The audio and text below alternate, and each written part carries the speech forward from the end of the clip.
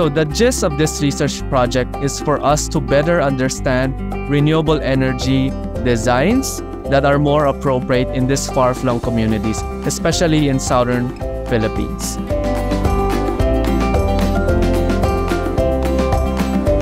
Hi everyone, I'm Jason from the Philippines, and I'm the project lead of the project entitled Resource Assessment of Potential Alternative Sources of Energy for Geographically Isolated and Disadvantaged Areas in Mindanao.